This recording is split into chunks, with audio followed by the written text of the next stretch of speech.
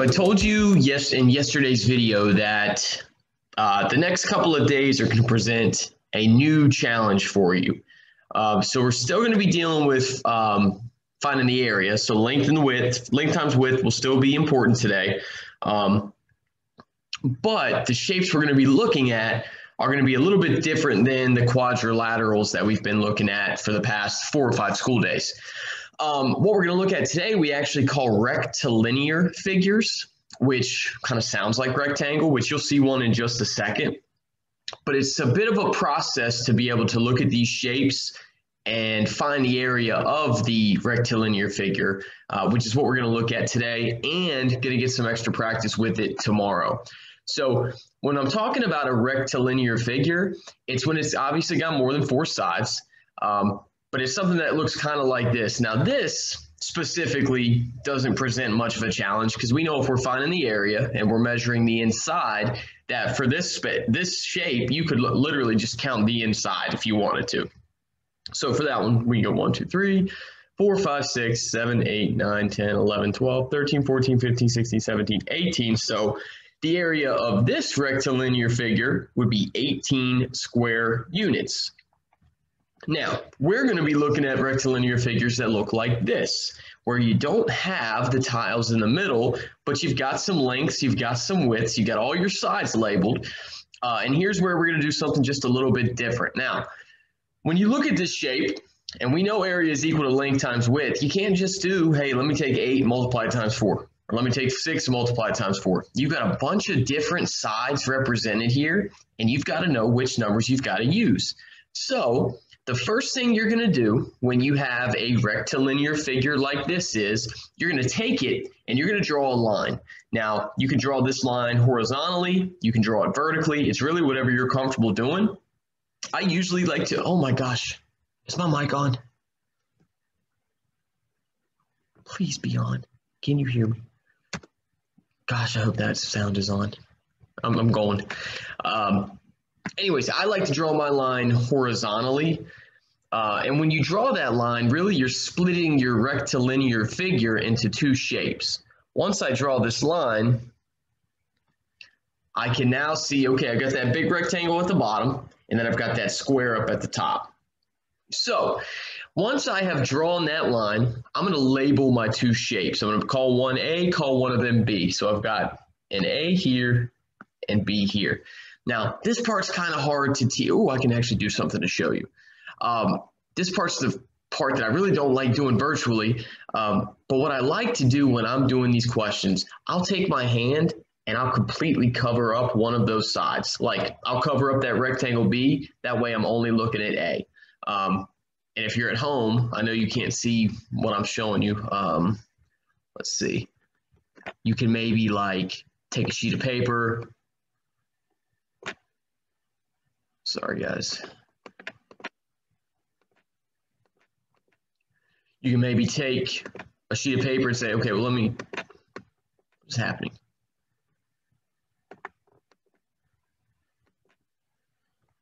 This isn't working.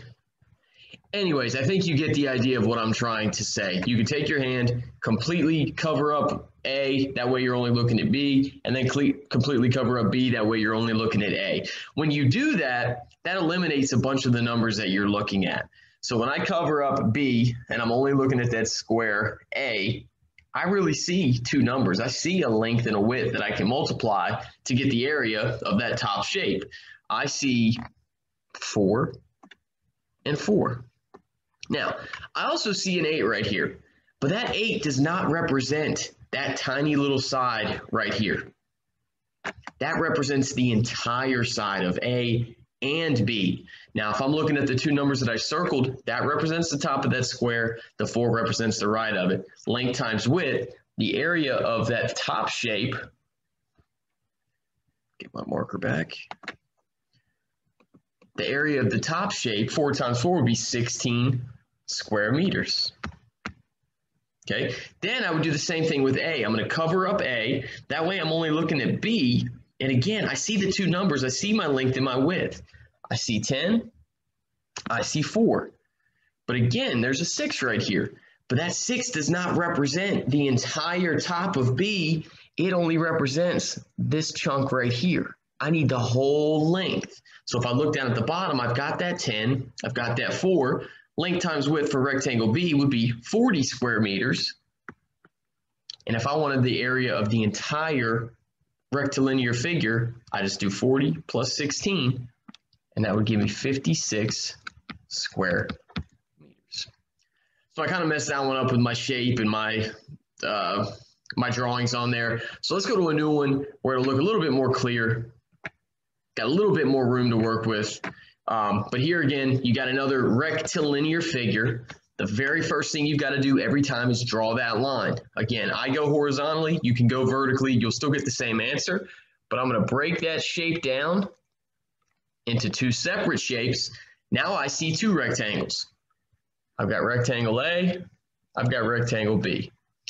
Now this one does not present much of a challenge because when you cover up that bottom rectangle and you're only looking at A, you've got two numbers, you've got a length and a width. Same thing when you cover up A and you look at B, you've got a length and a width there. You've got the numbers you need to multiply. So if I needed the area of rectangle A, length times width, that would be 24 square meters.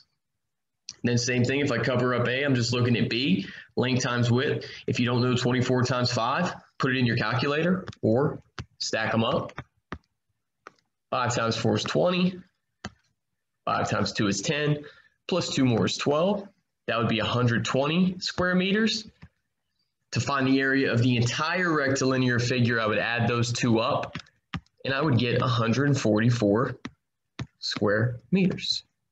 So we're breaking it down, labeling the rectangles, and then just kind of doing what we do, length times width. Let's see if we can get one a little more challenging. Now we're cooking. All right, so here you have another rectilinear figure. You can't just pick two numbers randomly and multiply them, okay? So you can see that each side has got a measurement on it. First thing you need to do, if you're finding the area of the rectilinear figures, draw that line. I'm gonna go right across here. Boom, I've got two separate shapes now, and I'm gonna go ahead and label one A, one of them B. Again, we talked about pirate eyeing last week. We got to kind of close one eye and cover. When I do this, I'm only looking at A. And really when I'm looking at A, I do see a couple of numbers. I see this 6 at the top. I see the 8 here on the side. But then I see this 12 on the side as well. But you got to know that 12 does not represent only A. That 12 represents this whole side. I don't need that whole side. I only need to deal with A. That's why when you look over here, this 8 only represents the length here, and that 6 only represents the width there at the top. So I can go ahead and find my area of rectangle A, length times width. That would be 48 square meters. Then I'm going to pirate eye it, cover up A. That way I'm only looking at B. And again, I see a few numbers. This 12 down at the bottom. I've got this 4 here on the side, but then I've got this 6 right here at the top. Once you see this 6, you got to realize, hey, that 6 does not represent the entire top of B. It only represents this small chunk right here. But on the opposite side, 12 represents the entire bottom. That's my length. My width is either going to be 4 or 12. But again, we know that 12 represents A and B, not just this chunk here for B. But if I look on the opposite side, I've got it right there. So I can do length times width of B, 12 times 4. That would also give me 48 square meters. And last thing I got to do, add them up. 8 plus 8 is 16. 4 plus 4 is 8, plus the 1 that I carried over. That would give me an area of 96 square meters. So let me see how many I've got on here, because I'd like to give you the chance to do one if we can. Got 1, 2, 3, perfect. All right, we'll do 2 more of these, and you're more than welcome to pause and try them on your own, even as I go now, but I was just gonna have you do the last one on your own. So I've got another rectilinear figure here. First thing I gotta do, gotta split it. I'm gonna draw my horizontal line here. I've got rectangle A, rectangle B. Focus on one at a time. I'm gonna cover up B. That way I'm only looking at A. I see my length and my width. If I'm looking up here, I would go 4 times 3 because this 7 represents all of this, but I only need this. So 4 times 3, the area of rectangle A would be 12 square yards. Then I would cover up A. I'm just looking at B. I see my length and my width there would be 9 by 4 because this 5 does not go across the whole top. It just represents this chunk. Same for 7. 7 does not only represent this side of B, it represents A and B. I don't need all of that. So I've got my length and my width for B. That would give me an area of 36 square yards. And last thing I've got to do is add them together. 6 plus 2 is 8. 3 plus 1 is 4. The area of that rectilinear figure would be 48 square yards. So hopefully you're kind of seeing some things and going, okay, that makes sense. But there's a reason we spend 2 days on it, guys. It's okay for you to struggle a little bit or to have questions. It's just something you got to kind of work at. All right, last one I'll do for you or do with you. We've got our rectilinear figure. We're going to split it. That way we now see 2 rectangles, rectangle A, rectangle B. Going to find the area of both, add them together. That will give me the area of the entire rectilinear figure. So we'll start with A. I'm going to cover up B. So my length and my width would be 7 by 5 because this 3 only represents this small chunk of A. I need the whole bottom. So I can find that on the opposite side, which is 7. And I wouldn't use this 11 because it does not only represent this piece. You see that on the opposite side, it represents A and B. So that can't be what I would use. So my area for rectangle A, length times width, would be 35 square meters. Same thing for B. Now I'm going to cover up A. See a few numbers that I could possibly be using, but for this question, my length and my width are going to be 4 and 6 because this 11 does not represent this side of B. It represents the entire side, A and B, so I got to look on the opposite side here. I see that 6. Then down here, I see 4. Finding the area of B, I would do 4 times 6, length times width. That would give me 24 square meters. And my last step would be to add those numbers together. 5 plus 4 is 9. 3 plus 2 is 5. That area would be 59 square meters. So, a little bit different. Still same equation, or still same process technically of doing that math to find the area. Just adding a couple steps in there when you've got the rectilinear figure. So what I want you to do is, I want you to look at this rectilinear figure here. I want you to draw it, put it on a whiteboard, put it on a sheet of paper, and then just follow the process. Draw your line, label your rectangles, find the area of both, see what you get. So press pause on this. I want you to solve it, come back, see if your answer matches. So again, my lines are always horizontal.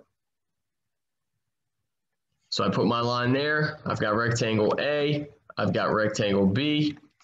I would cover up rectangle B. That way I'm looking at A. My length and my width of A would be 3 feet and 5 feet. Length times width would give me 15 square feet. Then I would cover up rectangle A. I'm looking at rectangle B. My length and my width would be 9 feet and 2 feet. Length times width would give me an area of 18 square feet for rectangle B. And if I want the area of the entire rectilinear figure, just got to add those two numbers up. 8 plus 5 is 13. 3 stays, 1 goes. 1 plus 1 plus 1 is 3. 33 square feet would be the area of that rectilinear figure. So hopefully you got the same answer there. So I can see how people would get confused trying to figure out what numbers to use. I'm telling you, the more you do it, the better you get.